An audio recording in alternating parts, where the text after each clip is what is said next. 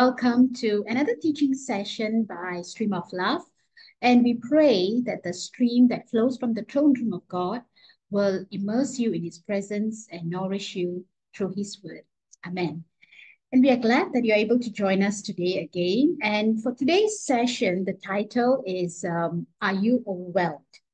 Now, I want to start by just sharing with you about the global scan for 2024. Now, it is stated that about 78% of the population of those who were scanned, who went through this analytical report, about a survey of 29,565 people across 31 countries and territories. And this survey was done in July, between the period of July and August 2023. And 78% of them agree that, that in these times when we are living in uncertainty, people are experiencing this feeling of being overwhelmed. Now, as human beings, from time to time, that I believe that every one of us do feel overwhelmed. And the crust of the matter is, how do we handle in these times when we start to feel overwhelmed?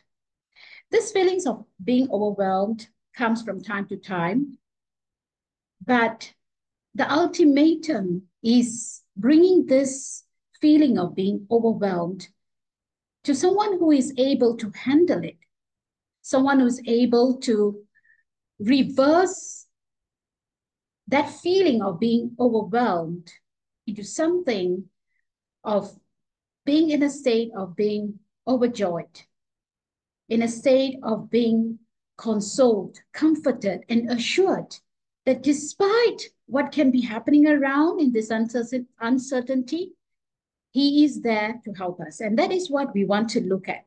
Now, if we very quickly look at the book of Habakkuk, chapter 3, verses 17 to verses 18, this is a very familiar scripture portion.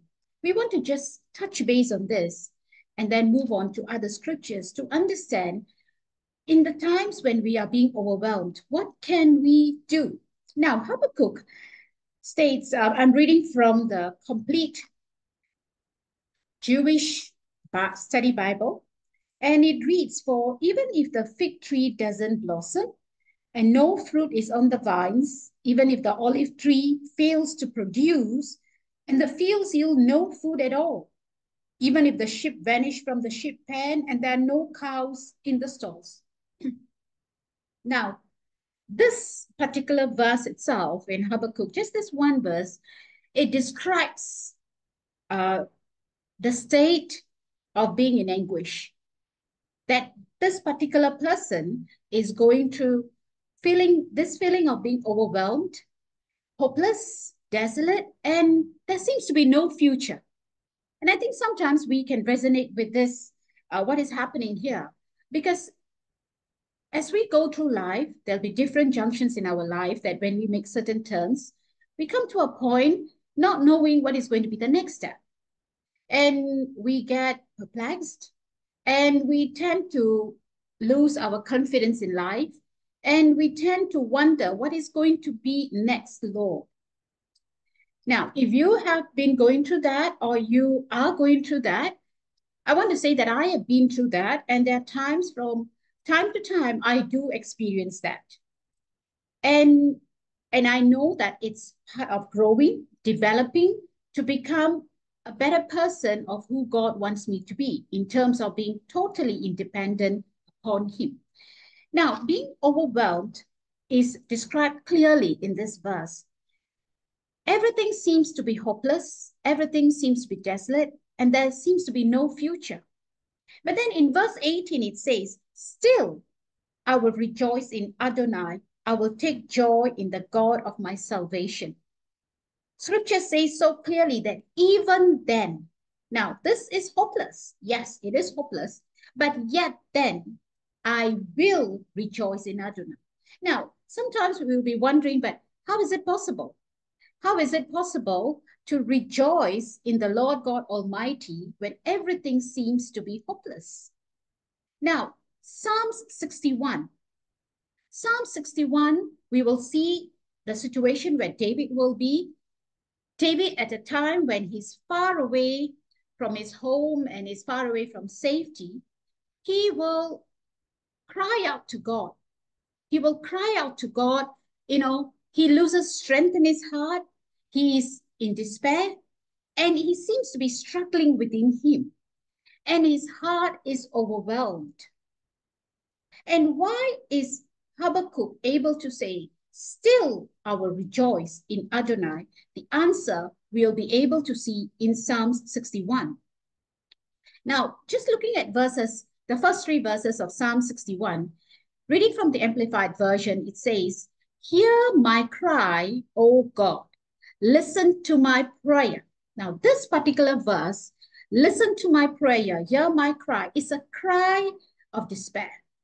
In moments of anguish, the only one who will be there present with you and with me is the Lord God Almighty. Because many a times when tears roll down and when we are heartbroken, if there's someone that we can approach to without being judged, condemned, ridiculed, is the Lord God Almighty himself. Because even though we can share it with a loved one, with a friend, with your partner, there's consolation words they can give. But the one who can help you, the only one who can help you, is the Lord himself.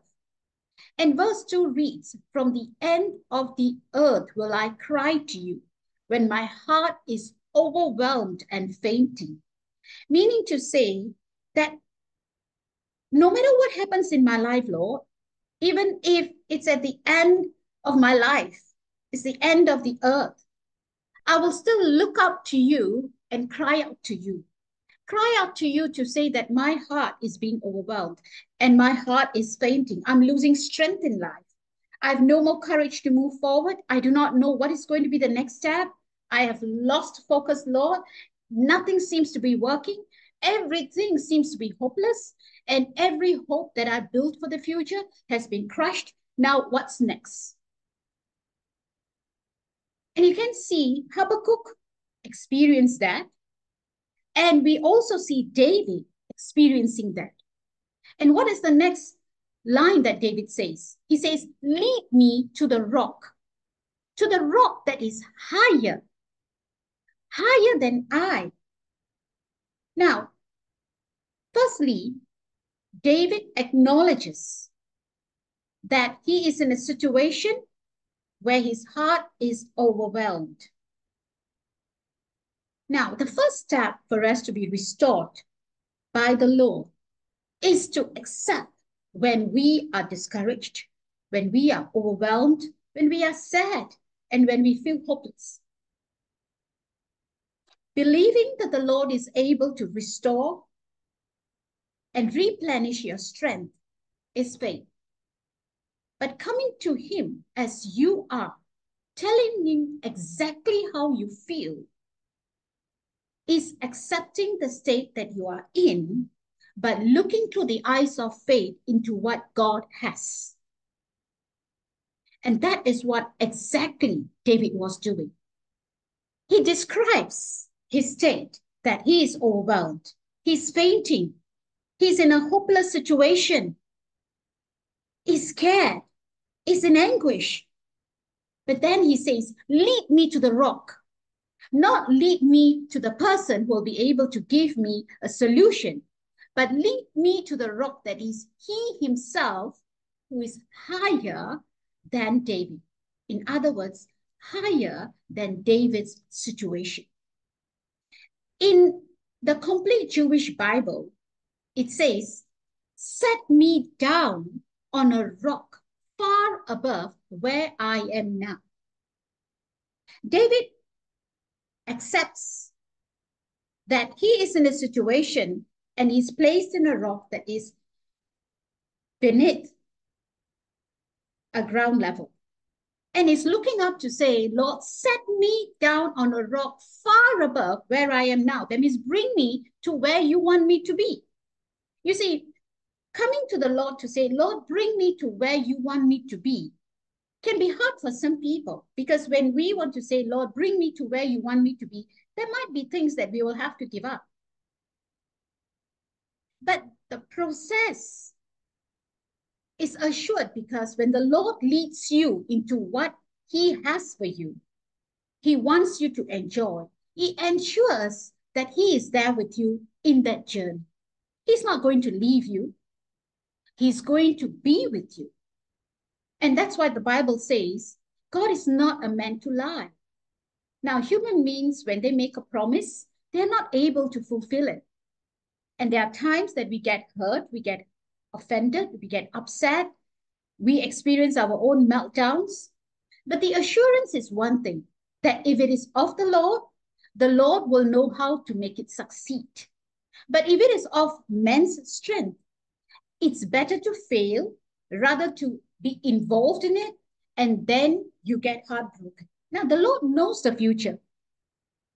And why do I say this? Because in that very Psalms 61, verse 3, it says, where David says, for you, O Lord, have been a shelter and a refuge for me, a strong tower against the adversary. Now, David recollects the past interventions by the Lord. And that is why he's able to say this with all audacity, with all confidence, that Lord, you have been a shelter. It's not that you are going to be my shelter or you are my shelter. He speaks in the past, recollecting, saying, you have been a shelter for me in the past. You have been a refuge for me in the past. You have been a strong tower for me against the adversary in the past. And therefore, with all assurance, Lord, with all confidence in you, I know that when I cry out to you, when I'm being overwhelmed, when I feel hopeless, when I feel the stock market is crashing, when I feel my relationships are melting away, my family is no more there, my finances are dry, I have lost my job, I do not have a house, what am I going to do next, Lord? Lord, in the midst of all this confusion that you can be experiencing, look up to him and recollect what God has done for you in the past. Because every time you look and remember what he has done for you, faith starts to building, confidence starts to building, recollecting what God has done for you. And in the Jewish version, it says like, for you have been a refuge for me, a tower of strength in the face of the foe. It's a reputation, and it's still an endorsement to say, Lord, you are a refuge, no matter what happens. And that is what in Habakkuk we see. When it's written, still, regardless of what is happening, Lord, even if the fig tree does not blossom, there's no fruit on the vines, and the olive trees fail to produce, there are no, the fields, they do not yield any food, and then the sheep vanish, and then there are no cows. Regardless of all of this, Lord, I will rejoice in you. I will take joy in the God of my salvation. Simply because when you recollect who Adonai is in your life, who Elohim is in your life, who is the God of Jehovah, who is he? Who is the God of Israel? Who is the God of your life? Now, when you start recollecting this, you build confidence in your life to trust God more. Now, if he has done it once, he can do it again. And he has been doing it all throughout history. And he has been doing it all over again, even in our current times. And he's able to do it all over again, even in the future. Now, there are times when I too, as I mentioned earlier, too discouraged, get overwhelmed. And every time I experience this, an occasional meltdown or feeling being overwhelmed, I always run back to the cross. I applaud my heart at the cross and tell him exactly how I feel. Because the Lord is not going to question you of why are you feeling so sad? Why are you feeling so overwhelmed? Why are you feeling so hurt? Now, he created you and he knows exactly your make. He understands you. And similarly, in my life too, I always have bragged about this fact that the Lord, he knows, he understands my make because he created me. He knows why a single teardrop falls. He knows why my heart beats flutters. He knows why my strength fails. He knows exactly everything, even when I do not articulate it to him. But when I run to the cross and pour my heart and sit with him in his presence, he comes to cradle me. He comes to lift me up because he knows my make. He knows exactly what to say, when to say, how to say it, so that I can be built. I can be encouraged. Now, if God has done it for me and he's doing it for me, with all certainty, I can say that he is able to do it for you. Just like how he did for Habakkuk, just as how he did for David, just as how he's doing for me. He's able to do it for you. And the key to overcome being overwhelmed is running back to the cross. Running back to the cross and recollecting what God has done for you. When you recollect what God has done for you, just as what David did, the Lord himself will lead you to the rock that is greater than you are. And when he leads you to that rock, he will be able to engage you into what he wants you to do or wants you to have. Because in verse 19 of Habakkuk, it says, Elohim Adonai is my strength. He makes me swift and sure-footed as a deer and enables me to stride over my high places. When God brings you to the rock that is greater than you, that is the Lord God Almighty himself, he will know how to build you, how to strengthen you, how to gird you up, and prepare you for all the good things God has for you. Because your future and my future is in the hands of the Lord Almighty. We do not own our life. We do not own our times. We do not own our very next second. But he who has created you is able, is definite to ensure that he leads you to where he intends you to be so that you will be able to enjoy what God has for you. Because the Bible says the Lord has good plans for you. His thoughts are higher than your thoughts and his ways are higher than your ways. So for all those of you who are watching this, I want to encourage you that the Lord is able to do a new thing. Despite the overwhelming feeling that you're experiencing, despite being anguished, being in a moment of feeling desolate or hopeless, or with lots of questions about what is going to be next, Lord, the Lord has you. He has your back, and he will definitely bring you to the rock, which is greater than you. And in that place, he's able to teach you, nourish you, encourage you, and restore you for all that you have lost. God is able to do much, much more. So I pray that this teaching that will encourage you and it will enable you to spend some time to recollect what God has done in your life. Because the more and more and more you recollect, you are going to remember the goodness of God. And as you remember the goodness of God, when you start to worship and thank him for all that he has done, it is going to break loose, whatever that is that you are being entangled in, and God is going to make a way for you. So be blessed. Until we see you again, I pray that the Spirit of God will continue to plow your heart with all that we have heard today and will lead you to the rock, which is greater than you. God bless you. Bye.